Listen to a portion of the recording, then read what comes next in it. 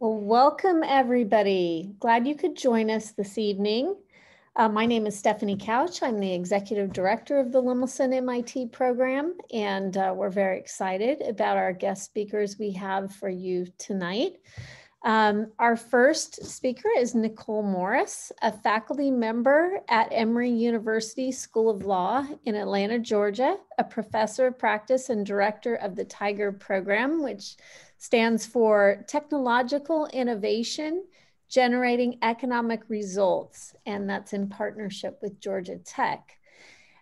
This program brings together graduate students in law, business, science, and engineering to take ideas from lab to the marketplace. As a professor in practice, her areas of expertise include patent law, patent litigation, patent protection and prosecution, IP licensing, and strategy. And we also have with us tonight Louis Foreman, who's CEO of Product Development from Inventus and adjunct professor of entrepreneurship and innovation at Queen's University of Charlotte. And he's also publisher of Inventors Digest magazine and producer of the award-winning TV show Everyday Edisons. So Louis is a seasoned inventor himself with 12 registered US patents and has overseen the development, filing, and commercialization of over 700 more innovations. So I'm going to let each of them share a little bit more about themselves, but one of the reasons why we're really excited about having the two of them is that we know there are lots of people out there, including our teachers and our K-12 students and college faculty and college students, but a lot of great ideas. They do very creative work, come up with very creative solutions to problems that people face. And, you know, it's okay to commercialize and to get some value back from that. It's not a bad thing. And so we're excited to be able to share how you can do that, or even any other type of creative work that's produced. So a lot of times these are mystery areas. We don't all know how to do this. So we're excited to share that information with everyone tonight. So Nicole, can you say a little bit more about yourself? What did I leave out? No, that was a wonderful introduction. Hello, everyone. I hope everyone is healthy and safe. I am a chemical engineer, and I worked as an engineer for about 6 years before I went and switched over to legal practice and legal work. So it's helpful to understand both sides, I think, in terms of what it takes to create and focus on technology as a source of inventions. And then I worked as a patent attorney before I became a professor. So I've filed many patent applications. So delighted to take questions, delighted to be here. Thank you for the invitation.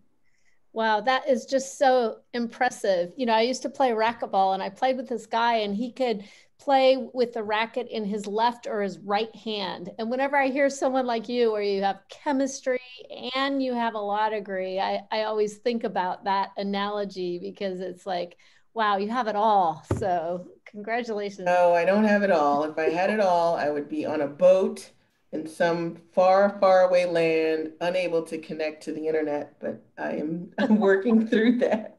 There you go. My ancestors' home island of Pico. Okay, Louis Foreman, tell us a little bit more. What did I miss? Great, thanks, Stephanie. And it is definitely a pleasure to be with all of you this evening. I'm a serial entrepreneur. I started my first business in my fraternity room in college 33 years ago, and I've been starting companies ever since. I have a real passion for both innovation and entrepreneurship. The company that I own, Inventus, is a product design firm, and we've helped develop and launch over 2,000 consumer products and medical devices over the last 19 years. And then I also believe strongly in a strong IP system. And so I serve on the IPO and the IPO EF Foundation. I served 7 years on the Patent Office, Public Patent Advisory Committee. I just am always looking to help, educate people on not only the process of entrepreneurship, but also the ways that you leverage intellectual property to be successful. Great. Well, thank you also for being here and for caring about educating everyone on how to do this important work. We have been partnering the Lemelson-MIT program with the Michelson Foundation, and I'm pleased that Jelani Odlum is here, and she is going to take it away. So Jelani, over to you. Okay, that sounds great. And hi, Lewis and Nicole, great to see you both. Thank you everyone who submitted questions beforehand as well.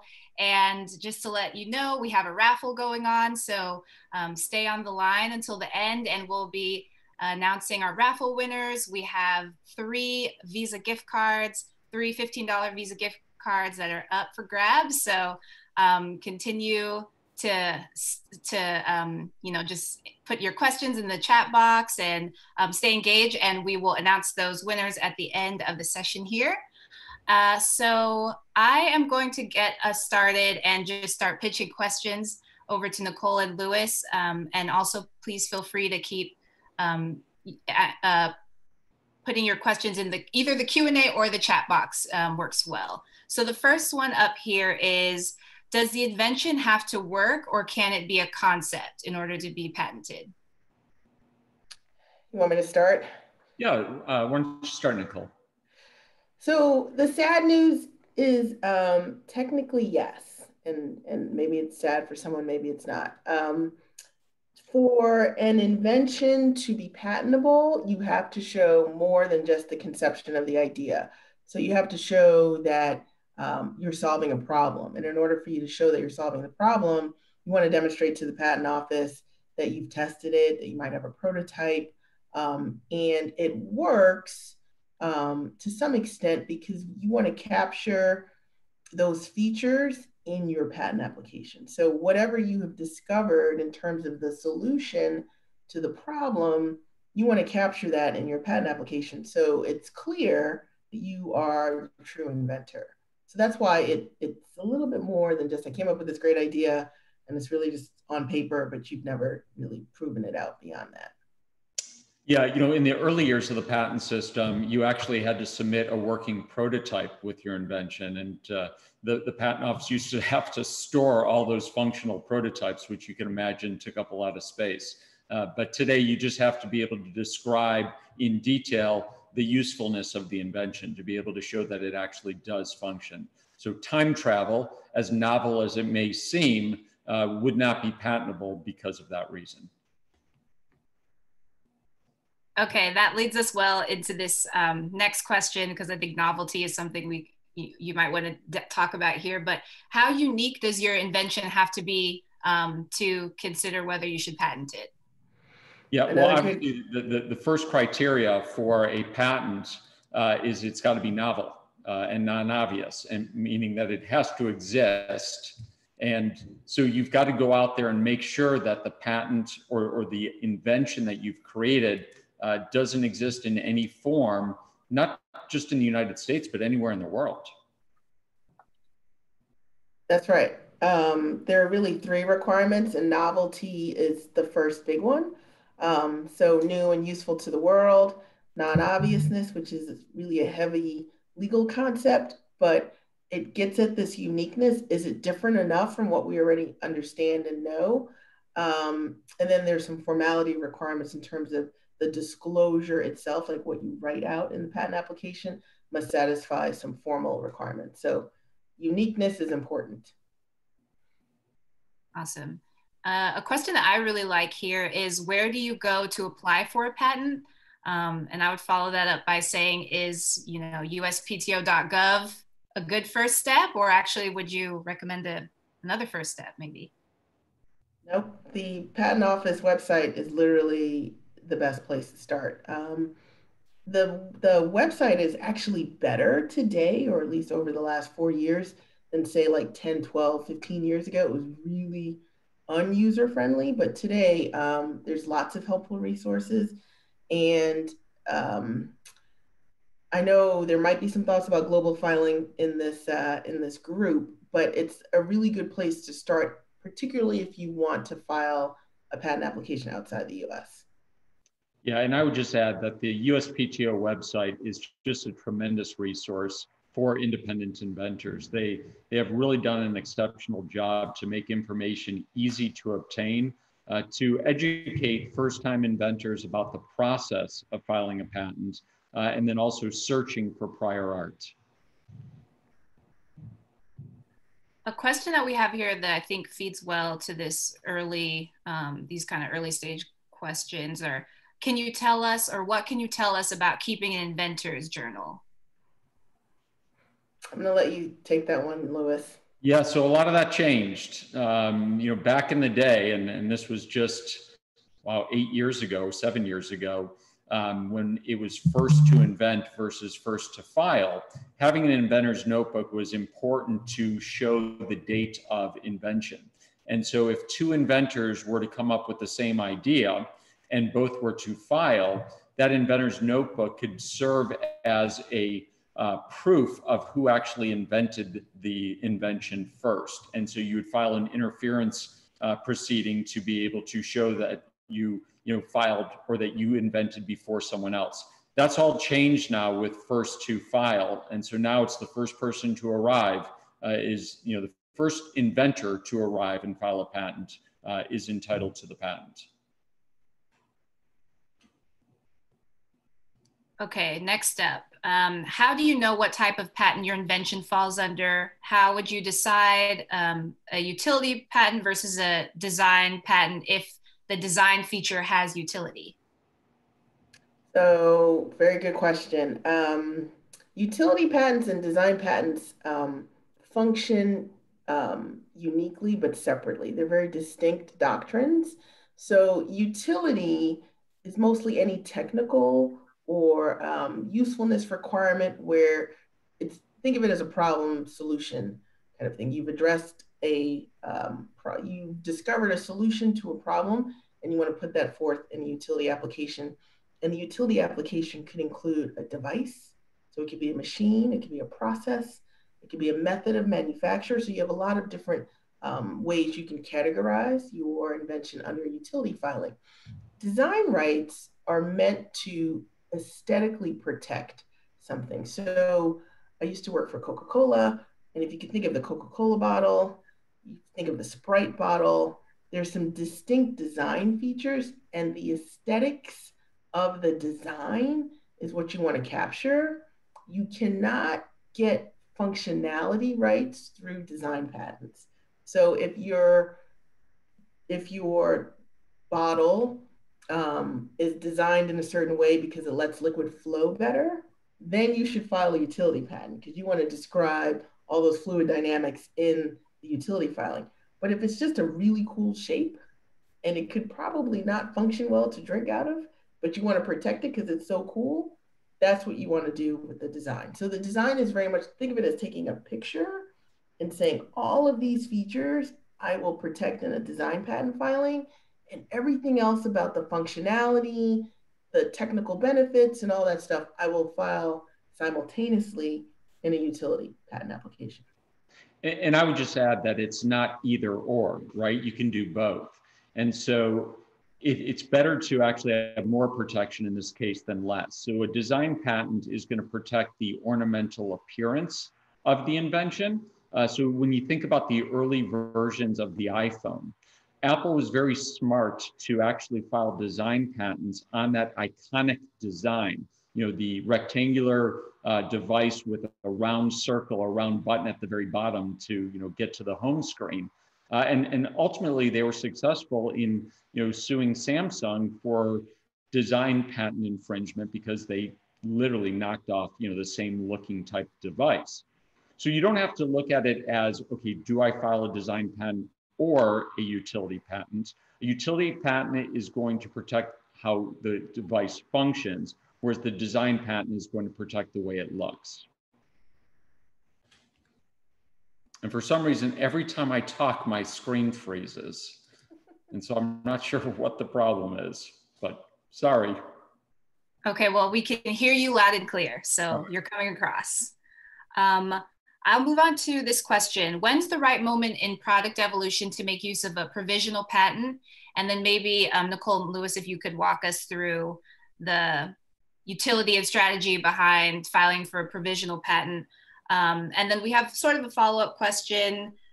Does first to file include provisional patent applications, so provisionals? So picking up on what we talked about earlier about the first to file versus first to invent, it made filing a provisional even more important in the sense that if you file a provisional application, it gives you a year, the application's never examined, it never becomes a patent, but it buys you a year where you can go out and test the market, refine your idea, determine if you really want to take the next step and file a utility application. And then when you do file that utility application, you go back to the original date of your provisional application. So that may actually help you in terms of first to file. So if you have a provisional application filed before someone files a utility application on a similar invention, as long as you move forward with your utility application, you're going to go back to that earlier date of filing. Yeah, no, that was perfect. Provisionals protect you from any public disclosure. So in terms of the timeline and where in that innovation process you should file a provisional, if you feel like you're going to risk any public disclosure, I work in the university setting, so we file lots of provisionals for our university researchers because they're going to publish something, right? So we want to get that filing date in the system so they can go out and talk about their work. But likewise for, just inventors outside of the university system, you might have a product demo meeting. You might think about marketing materials, depending on where you are in your commercialization timeline. So getting a provisional is super helpful just to sort of know the public knows you're serious if you're talking about this is patent pending.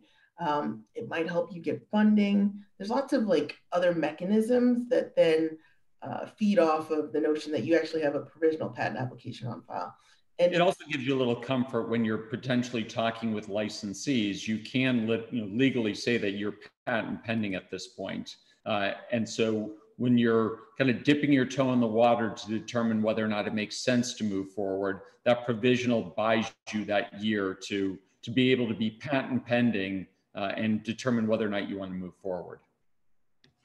I feel like we have a really sophisticated group, so I'll just add one other caveat.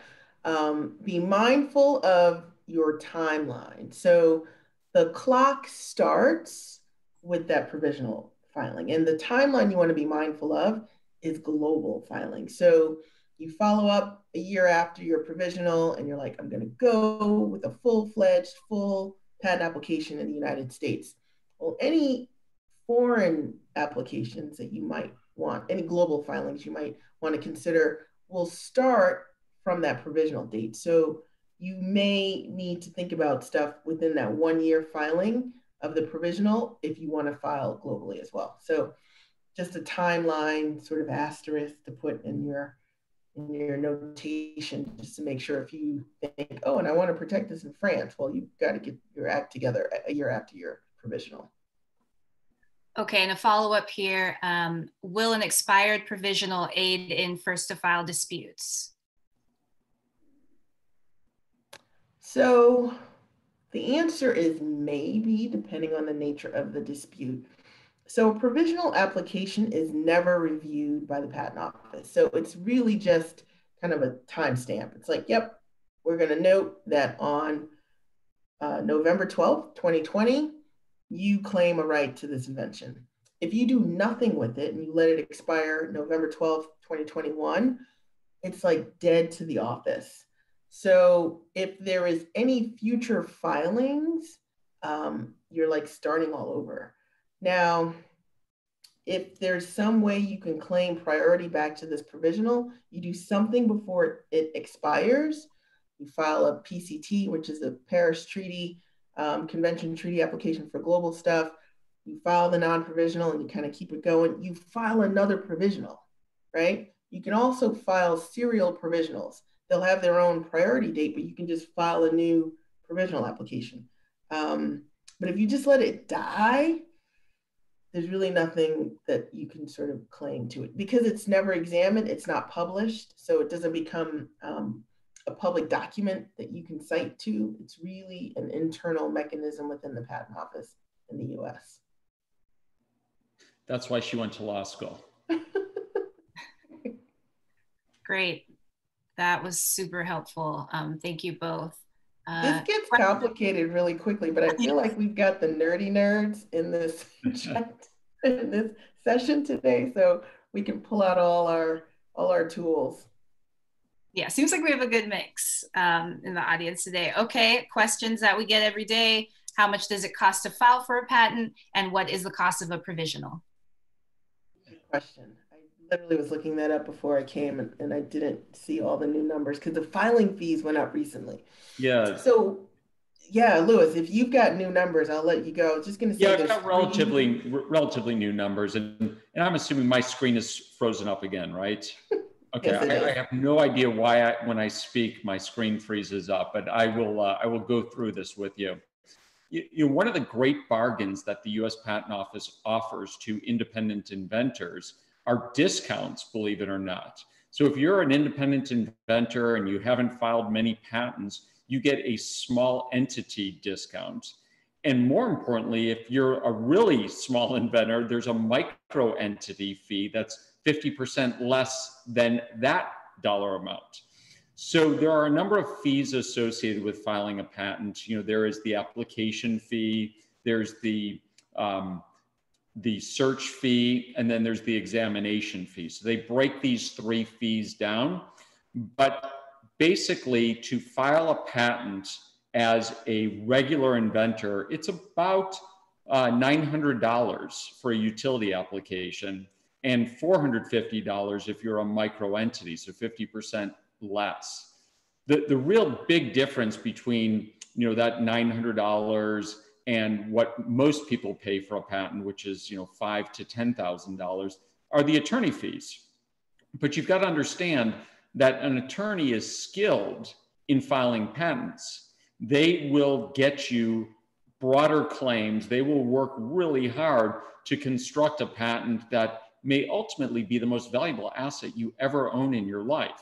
And certainly you don't have to look very far, but Gary Michelson, to see what the value of a strong IP portfolio could be worth if done properly. So the actual fees you pay to the government are small, but you should just understand that if you're going to file a patent, you're probably going to spend somewhere between $5,000 and $10,000 for a utility application. So guys, I have to jump in here. And if you had someone who just didn't have the money, but they think they have a really great idea, where can they go for some pro bono services? Are there any resources out there? There are lots of resources. So that's the good news. There are two main resources for the public. One, there are law schools that are actually working with inventors. If you meet sort of the pro bono threshold for legal services, that you can get a law student and a practicing attorney working together to help you file your patent application. That's one. Two, the Patent Office has started a pro bono patents program, and it's regional. So I know we have a huge one in the metro Atlanta area, and we actually take inventors all across the state. And we also work with North Carolina inventors, we work with Alabama inventors. So I think the way the coverage is so far with the US Patent Pro Bono program, all 50 states are covered. So it's just a matter of kind of Googling US Patent Pro Bono and figuring out where in your jurisdiction the pro bono services are. The only hiccup is, again, you must meet that sort of pro bono legal services threshold, meaning that you really can't afford to hire a lawyer. One thing that we do here in Georgia with our pro bono program, if you don't meet the threshold financially to qualify, like you're not poor enough, so to speak, we have attorneys that we refer to that the firm will sort of put you in their pro bono bucket, which is a higher threshold than the government pro bono bucket. So you can still get a discount versus a giant corporation terms of what they might pay for legal services. But it, you know, to Lewis's point, the patent is so valuable, particularly if you're competing in the marketplace with a product, that either you want to save up, try to figure out a way to find financial resources to support it. There's lots of competition, especially if you're a student, where you can win some prize money and use that prize money towards the patent application. Maybe you can get an early investor if your idea is really novel and just revolutionary and transformative, who believes in you and what you're trying to do, and that person will help fund some of this early stage IP protection. So I don't want anyone to be discouraged if you like look in your bank account and you're like, according to my records, I can't afford that. There are ways that you can get that done. Okay, and I'll tag on to that one. How can someone defend their patent from infringement if they don't have a lot of money? Yeah, so that's the flip side. The good news there, and there used to be many firms. I think there's still several, but not as many as before. There are firms, law firms that will take your case pro bono, or what we call contingency fee, which gets a bad reputation because sometimes people sort of are not fair about the fees later on. But basically that says upfront you pay no money. It's like a no money down legal sort of attorney-client relationship. If they win the case for you though, they're likely to take upwards of 40 to, I've heard as high as 50. 50 is high. 40 should be the ceiling, but 40% of the recovery. So you sue Apple, you win $1 million, and the law firm arrangement with you is they get 40%. So they're gonna get 600,000. And well, 400,000, excuse me, and you're gonna get 600,000. So that's kind of how that split works. A lot of people get upset about contingency fee arrangements, but they forget they're not paying legal fees for the entire time of the lawsuit. So the way, it's kind of like a bet on recovery, and the firms are trying to be efficient about how they manage the case so they can get the recovery, and you as a client, you're not worried about legal bills. Yeah, and litigation is expensive. If you ask any inventor who has gone through the entire litigation process all the way to a verdict, you're talking about millions of dollars to see that through. And so, you know, working with a contingency firm and paying them on the back end certainly manages the risk profile. Obviously, you know, the uncertainty on the strength of patents has caused a lot of problems. When you could just go into court with a patent and a patent was assumed to be valid, there was greater certainty on what the outcome would be. But you know, today the changing tides have kind of stripped away some of the value of intellectual property, and that's what's unfortunate. And I'll have another one I will pitch to you, Lewis. Have you seen any success with applications prepared by the inventor, or do you think it's always best to work with a professional? Yeah, you know, I do know of some inventors who have done pro se, so doing it themselves, applications. I don't know that they necessarily got as strong a patent as they may have gotten with working with a professional.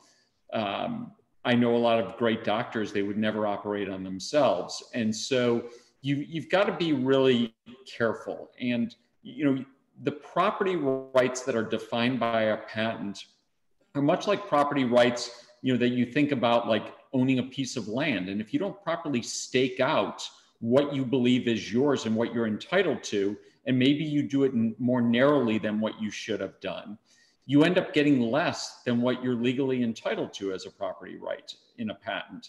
And that's what attorneys are skilled at being able to do. They're able to look at, you know, the invention and define the scope and claims of that patent to give the inventor the maximum value that they're entitled to. Awesome. And I have a claims question that we'll follow this up with. Any advice on how to differentiate my patent claims from similar products that are out there? It's all about the features, right? So you want to make sure that whatever your unique features, like whatever, you should really start with the value proposition. Like, what value does your product bring? You define the features of that value and you put that in your claim. So if your innovation is similar to something that's on the market, but you can clearly distinguish and differentiate, our camera can move 360 degrees. The next competitors is only 180, right? Like, you want to put the 360 in your claim scope. You know, you can get pretty detailed with your claims. So whatever you think is really the value that the consumer will either switch or that you bring in terms of a price differentiation, all of that should be captured in the claims. Okay, great. I have a few software questions that we will try to tag together. One is, how can you patent an app, or can you patent an app? And then also, what kinds of software features or designs are patentable, and just overall, how are software patents handled? Yeah, software is like the child that you know sometimes acts out in public, but you just cross your fingers and you're like, I hope this child won't embarrass me today. That's software patents right now. It's kind of all over the place. From about 2014 to about 2018, it was like dead. Like, software patents were dead. We had a Supreme Court decision. People were confused in terms of what they could file for. I think software patents are on the rise again. I know that they're on the rise again, but their scope of protection is pretty specific and limited. So I'm not a fan of software patents, put it this way. Unless you're Oracle, right? Like, your business has to be, I'm so good at software that I'm filing these patent applications and I'm competing. I'm Microsoft, I'm Oracle, like, I'm that deep. I dip my toe in to software, but I have some really unique features outside of software. Keep your software a trade secret. You know, no one knows how the Google search engine works, right? They've not filed a single patent on their search engine. Yeah. They're wildly successful on their search engine, right? For that reason. So one of the, it's not in the Q&A so far, but I think it's helpful at this point to explain, when you file a patent application, think of it as a recipe that you're making, like grandma's secret cookie recipe. You've got to tell them how much flour, how much eggs, how much water, and more importantly, if you know, like, the real secret to keeping it soft and moist is you bake it like for only 13 minutes, you got to tell that in the patent application. So if you don't want to give away all of your unique know-how and how this product really will perform the best, don't file a patent application. Now, if it's super easy to reverse engineer your software, perhaps you do want to file a patent application, because at least you want to make it publicly known. You were the first in the world to do this. But if you've got some protection, either in reverse engineering, or it's really simple, and if you give it away, then 20 years are up and then it's done. Software is tricky from that perspective. And the last thing I'll say is, it's easy to design around, right? It's software, it's code. You write some more code, suddenly, you know, it could be argued that it's not the same. And we'll learn a lot from this Google Oracle case on what's protectable and what's fair use and what's all this other stuff in copyright. So I would push you to the copyright world for software, but I don't know what's going to happen with that. So, like, software is a moving target that's hard for attorneys to give, like, real assurances to clients, because it's like, oh, don't patent it, file a copyright. And I know there's a whole, like, string of stuff happening in copyright for software right now. I'm like, just pause, just kind of chill out and let the law settle itself a little bit. Yeah, and I would also add that, you know, we're talking a lot about patents, but there's other forms of intellectual property that can help you if you're designing an app. One of them obviously is a trademark. So, you know, when you look at popular apps like Instagram or TikTok, they've got a brand that people recognize. And then being first to market, you know, the first mover advantage can be huge. And so if you get that first mover advantage, if you've got a trademark that protects your brand, maybe some copyright around the code, or to Nicole's point, some trade secrets that you don't share about how you do what you do, the algorithm that you've created to make all of this work. That gives you a huge advantage as well, even if you're not able to get a patent on it. Great. And I'm going to actually move us to some non-patent questions, but we'll come back to patents. So this question is, how do I copyright protect software I build for someone? So maybe if you can speak to the copyrightability of software, and then also this is sort of getting into a work for hire scenario. So. Yeah, I was just about to say, it's a work for hire you definitely want to put in place. You know, copyright law doctrinally is actually a great doctrine because it protects the creator. Like, it's there to protect you as a creator, but it doesn't protect your idea. It protects the expression of your idea. So the work for hire agreement should carve out what or who owns what in terms of that expression, and rights, derivative rights to that same expression. And you want to think about the strategy of what you're doing in terms of that situation, whether you want to own all of the derivative rights, but you will sort of transfer your ownership interest to the party hiring you for this specific use, right? Like, if you're like, oh, I got plenty of other good ideas, you take that one. I want to be compensated for it, but I also want to own all the derivative rights, right? So sometimes it's a layered approach in terms of what, like, it's not the short play, but the long play that you want to think about, but you want to think about that at the time that you start the engagement. And Louis, I'm sure you probably have some recent examples, so I'm going to let you finish that one. But that's my initial thought. You're absolutely right. There's, you know, the beauty of copyrights is that you get protection the minute you create that original work of art or expression. And so, unlike a patent where you have to go through the process of filing an application and it being examined, as soon as you take that picture, as soon as you write that song, as soon as you paint that painting, you have copyright protection that protects you from others using that original work of art or expression. Now, obviously, filing with the Copyright Office gives you the ability to go after damages if there's infringement, but you are entitled to the work that you've created. And so a work for hire document clearly defines who owns the resulting work product. And so if you hire a photographer to take your picture for your website, technically that photographer owns the picture until you've paid them and transfers ownership over to you as part of the work for hire document.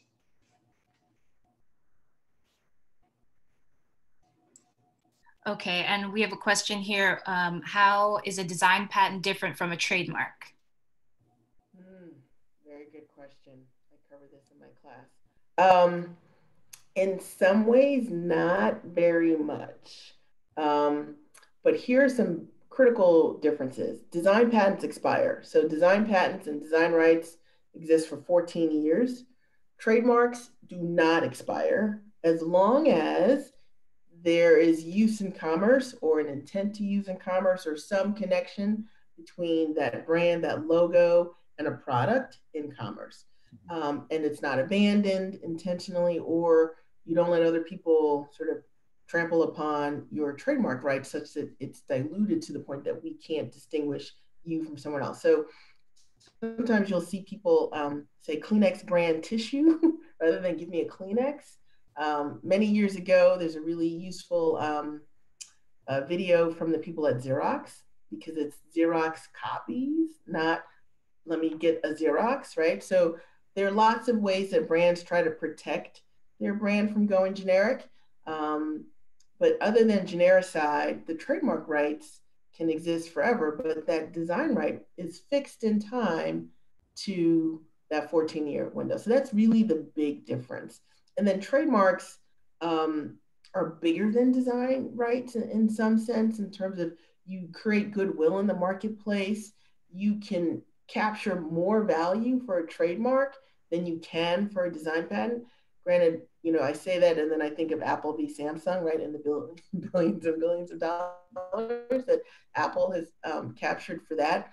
but not many. You didn't hear about design patents before Apple v. Samsung, right? There's lots of design patents out here. So the design rights became sort of cool and trendy through Apple, but trademark rights have existed for centuries. And I think there's a slight value edge on a trademark side than on the design patent side. Yeah, and I would add that trademark protection for products is really expanded over the last number of years. A lot of times you hear it referred to as trade dress protection.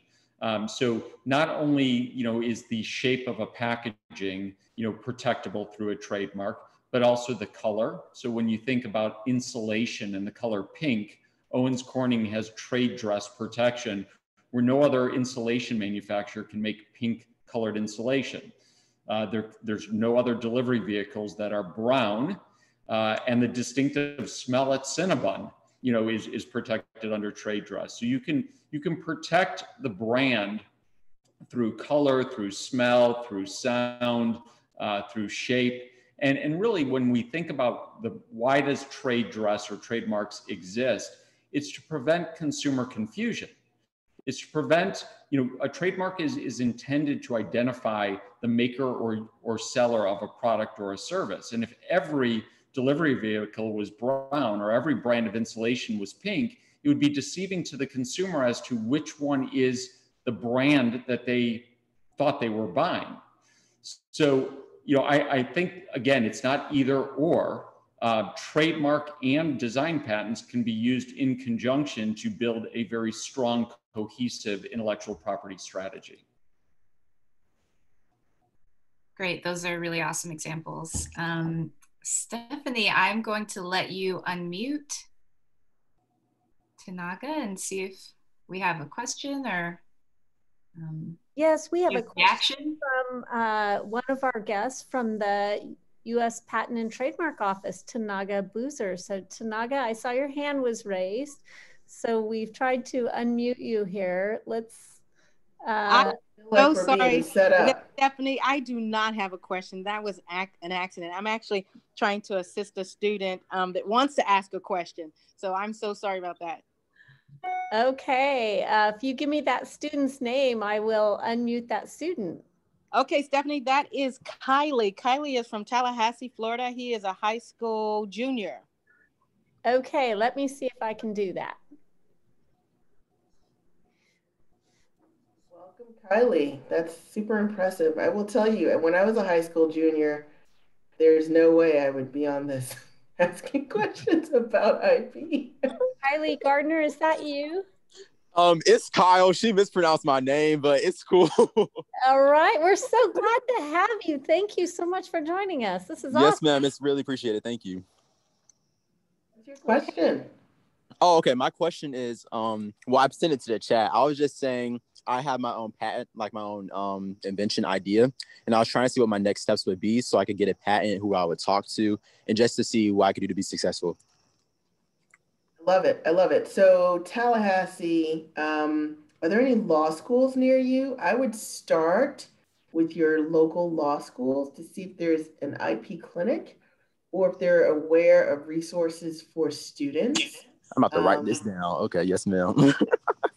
So like if you were in Atlanta, I would like connect you with some people that could totally help you, but I could still help you. Florida thank you. Are not that far. We could start with the local colleges and particularly the law schools to see who might be available and who they might refer you to as far as resources. We talked about the pro bono patent program for the patent office.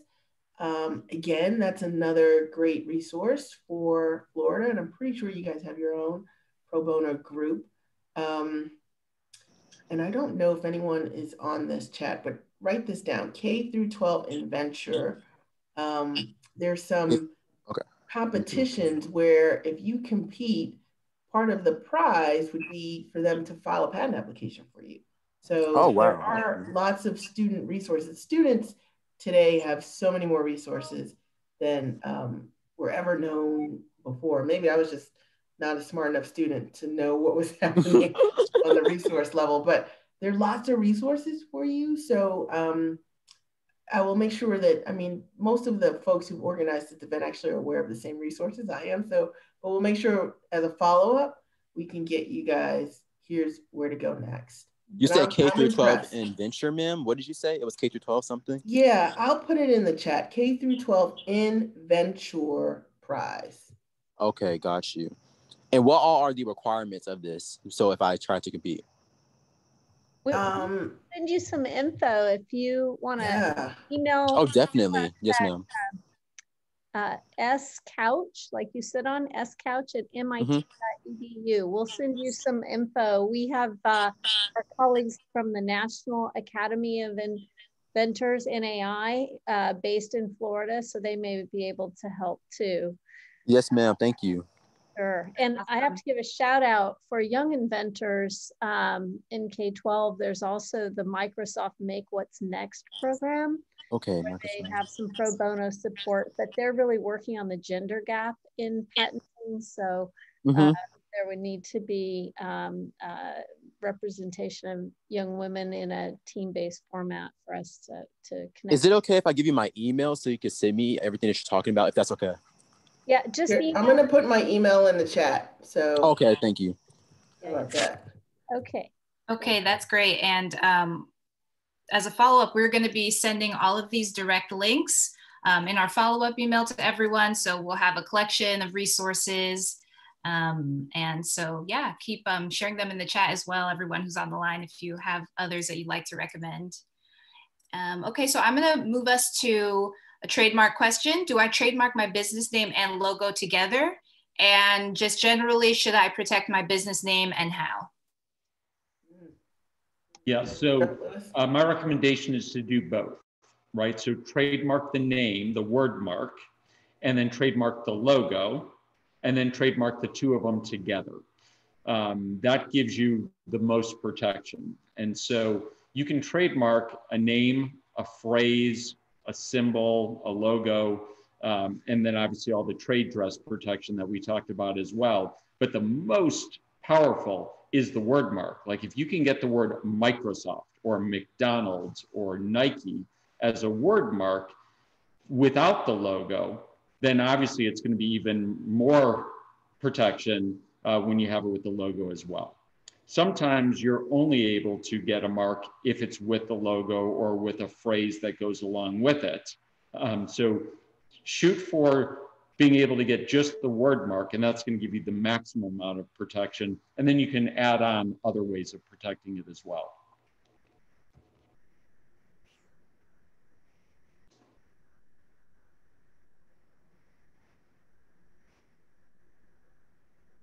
I don't have anything to add. That was great. I'm sorry. I could only figure out how to keep my video from freezing. That's the real challenge. All right, I have a question about student competitions. There are many science competitions for our students and entrepreneurship competitions, business plan competitions. I'll add along with that. How does IP work with students' ideas submitted to these competitions? That's a great question. So the devil's in the details. Usually the competition will have some release and waiver form, some competition rules. I'm trying to think how they also present. Between the rules of the competition and a release and waiver, you want to read all of that. Like, even if, I know if you're like, I can't, I was on another Zoom earlier this summer and someone said, I can't read the terms and agreements. It's like a foreign language. Just read one paragraph an hour, right? Like you can do one clause at a time. Like, let's just break it down. Everyone in this Zoom tonight can read. It's not that hard, but that's where all of your rights and obligations and ownership, you will sign it away if it's not clearly delineated who owns what after you disclose it. One of the things we talked about, first to file and patents and public disclosures, will ruin your novelty. Like you will forever waive your right to file a patent application if you disclose it publicly. So you may want to figure out, I'm going to file a patent on parts B, C, and D. So I'm only going to talk about part A, right? That's in the public domain. That's okay. All of the other stuff that I feel is really what is the nugget of my invention. I'm going to keep secret until I've filed a patent. But the disclosure of who owns what will be in the rules and the release and waivers. And I would just strongly encourage people to read all that before they say yes. Yeah, that's great advice from Nicole. And let me add another situation that you got to be aware of as well. So obviously, you having a provisional application would give you protection before you actually disclose, and that would not destroy the novelty of the invention. But the other thing is that there's always the chance that someone becomes a co-inventor in your invention based on their feedback. So you've presented to a panel of judges, and Nicole and I come up with some additions to your product. We make suggestions on ways to make it more novel, more unique, and we've just become inventors and therefore need to be listed on your patent because we have contributed to the novelty of the invention. Ideally, what you want is for the judges, for anyone to assign over any intellectual property rights for that. Or you don't incorporate those features that we include, because otherwise, by law, you would have to list us as co-inventors. And guess what? Nicole and I each would own 100% of the resulting patent along with you, which could be a really messy situation, especially if we each wanted to license it and you wanted to build a company around it. So intellectual property is it's a tricky situation, and you want to make sure that you read everything about the event that you're going to. Make sure you understand what legal rights you have and what legal rights you may give up, because once it happens, it's really hard to undo it. Great. On the subject of licensing, we have a question here. Can you speak to licensing an idea whether or not you have patented it? Oh yeah, there are trade secret licenses all the time, right? So you can completely license a concept. You can license anything. I could license this pen. If you're willing to pay me some money for my pen, happy to license it to you. So it's just a matter of the scope of the license, right? So is it an exclusive license? Is it for rights in terms of a 2-year, 3-year, 4-year? When does it terminate? How does it terminate? Do they own rights to derivative sort of ideas off of that concept, or is it just specifically this concept? So it gets complicated pretty quickly, but yes, in terms of generally, can you license the concept? Yes. Yeah, a great example of one of those really long licenses is Listerine. So the inventor of Listerine never filed a patent because, of course, as Nicole mentioned, he would have had to have given the formulation of how to make it. Instead, he treated it as a trade secret, and the family of the inventor has been receiving royalties on that formulation for over 70 years. Whereas if you just licensed a patent, typically the license will end after the patent ends, because then everyone in the world is able to make that product without infringement. So she's absolutely right. You can license really anything, but the advantage of having intellectual property is it creates value to that property right that you're licensing. Not everyone can just jump in and do it themselves. All right. Can you discuss licensing versus opening a company around the invention, and maybe walk us through a traditional licensing process? Yeah, it really comes down to risk and reward, right? So licensing is less risky because you're not assuming manufacturing costs, inventory, building a company around the invention. But the reward is less. You're typically receiving a royalty on sales, and it can be in the consumer product space, 2 to 7% of sales. On the flip side, starting your own company is much riskier, but the rewards are greater, because not only are you generating gross profits off of the sale of the product, but you're creating a company that ultimately could be sold for a significant amount of money if the company is profitable. Not every inventor wants to be an entrepreneur, and not every entrepreneur is capable of being an inventor. Those are two very unique skills. But when you have both of them present together, you've got the right ingredient for someone to create something novel and actually build a business around it.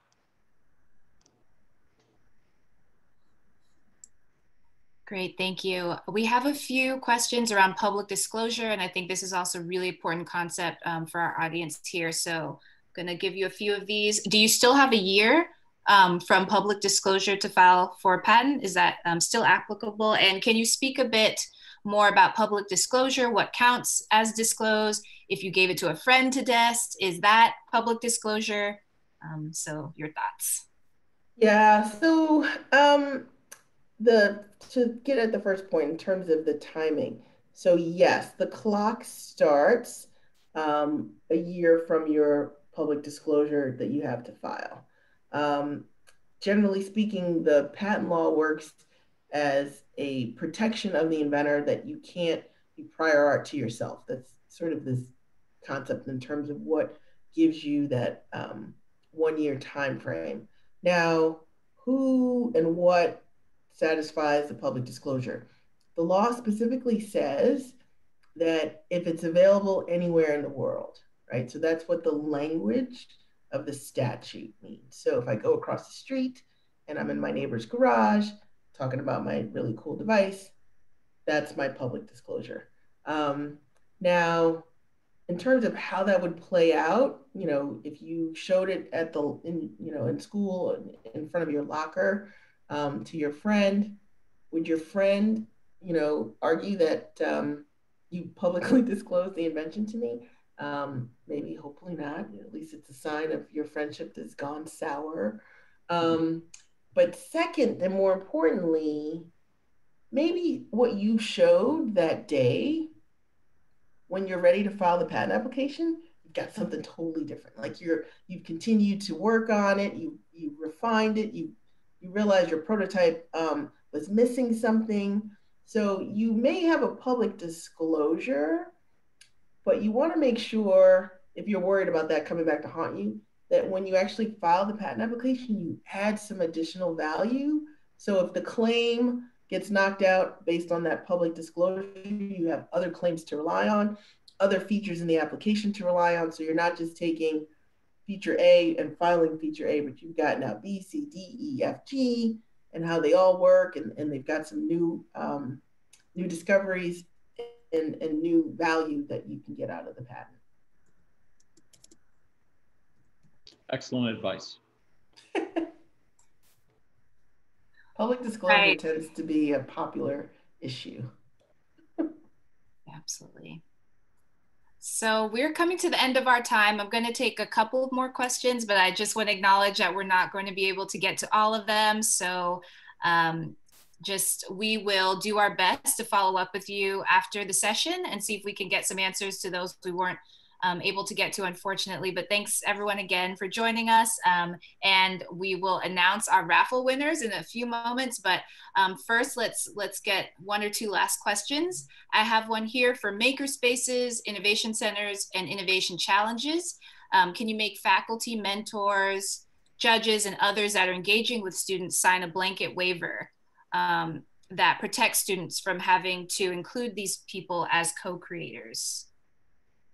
So I'll start, and it's unfortunate, but for the most part, folks who are helping you should be assisting, and they shouldn't be trying to sort of compete with you and claim an ownership value. So any student I've helped, and I've helped numerous over the years, it would never dawn on me.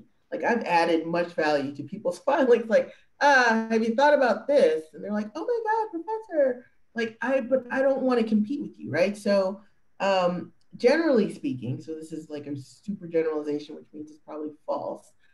The answer is no. Faculty and folks who are at makerspaces are not inventors, right? So one of the other things that I'll say, my nerdy patent attorney brain, takes two concepts to be an inventor. You have to have the conception, so you conceived of the solution, and then there's a second step called reduction to practice. So that's you built a prototype, you filed the patent application, and you put all the steps in the application.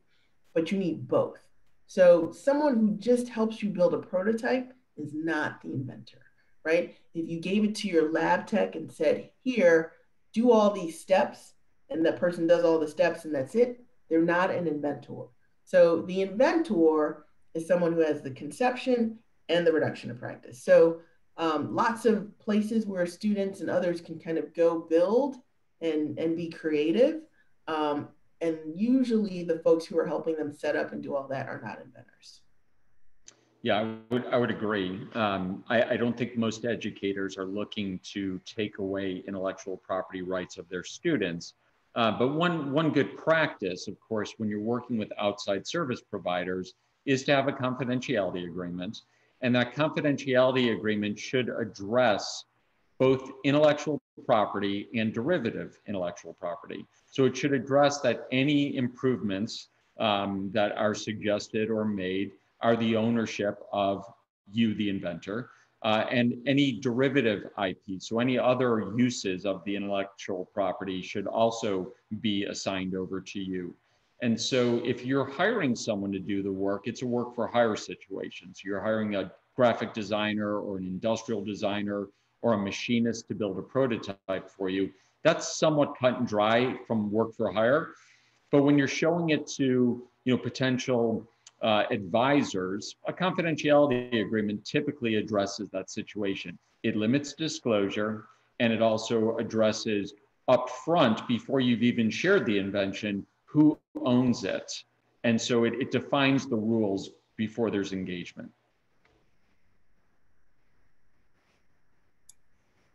Okay, last but not least, what are good things to read or watch on how to start to trademark your business?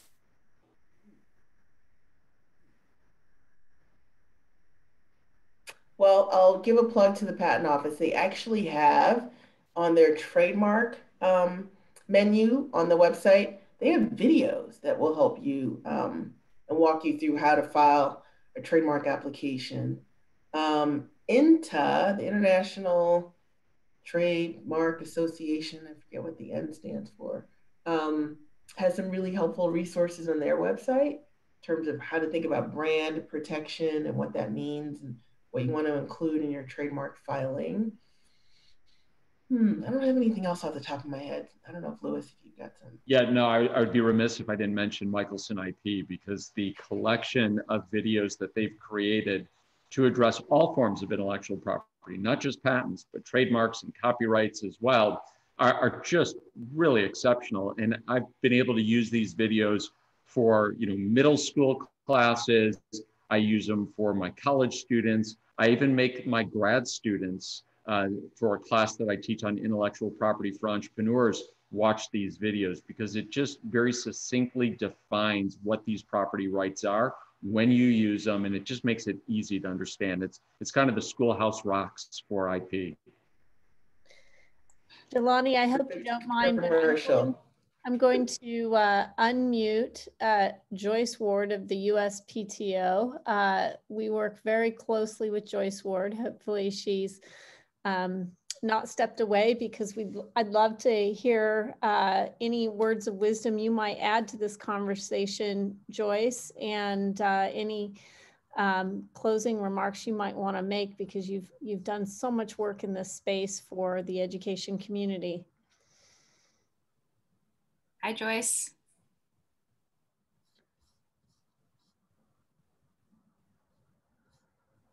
She might need to unmute. Possible you're on mute, Joyce. So we'll give you a moment. Okay. How about now? We can hear you. Okay. Okay. Yes, you all took me off guard there. Hi.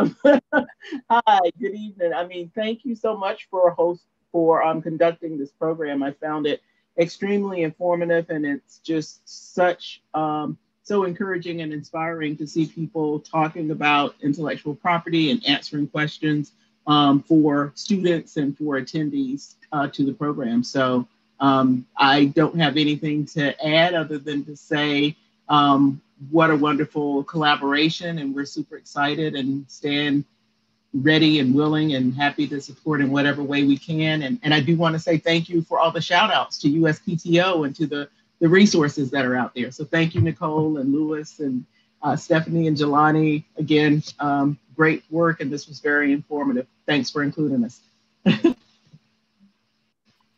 Absolutely. Thank you, Joyce.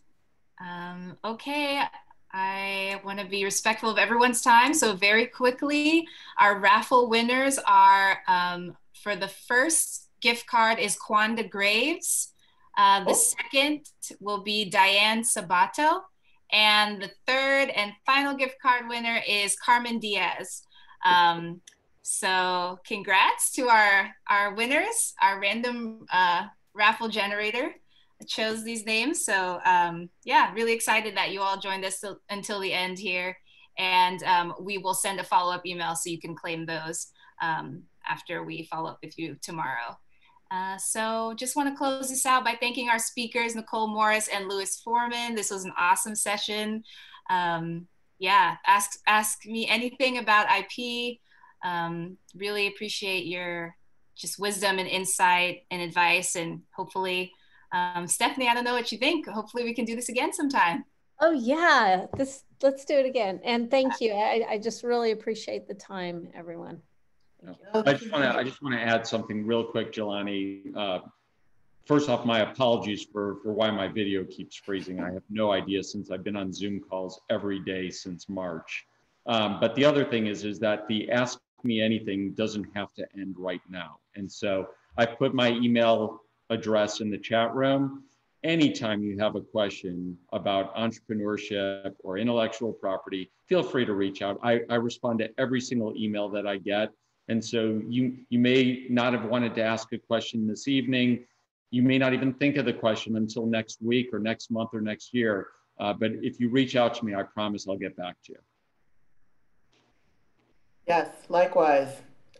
Louis, you were fantastic. So I might even reach out to you because you had some great advice. I'm definitely going to bring you in as a guest speaker. Well represented this evening, right?